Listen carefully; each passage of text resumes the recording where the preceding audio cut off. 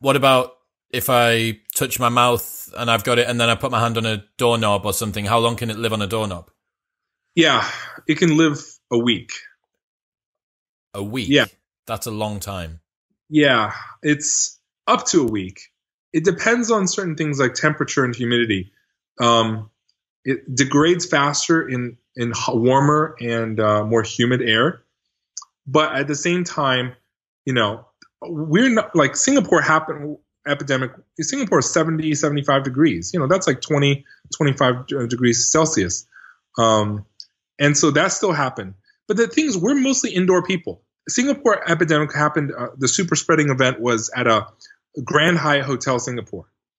And that hotel, hotels, it doesn't really matter what the outside climate is, right? If you're at an indoor conference center or indoor gym and you get it, it doesn't matter what it is outside.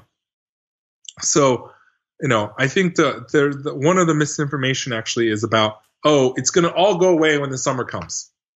It's going to be too hot. Except we are indoor workplace kind of people. And there's something called the southern hemisphere of the Earth.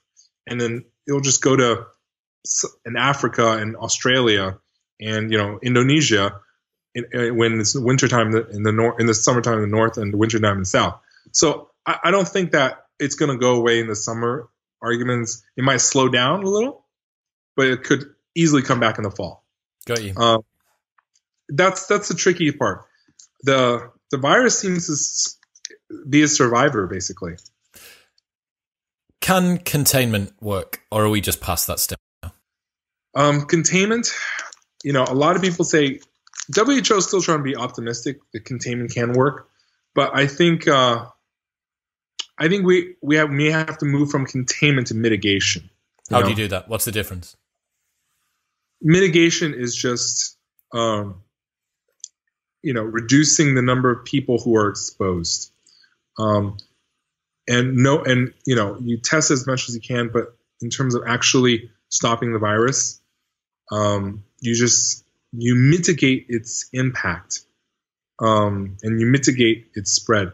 But containment just means preventing a community transmission event, right? If someone travels from, say, Iran, lands at the airport, and then we detect that they're sick, and we quarantine them, then that is contained, right?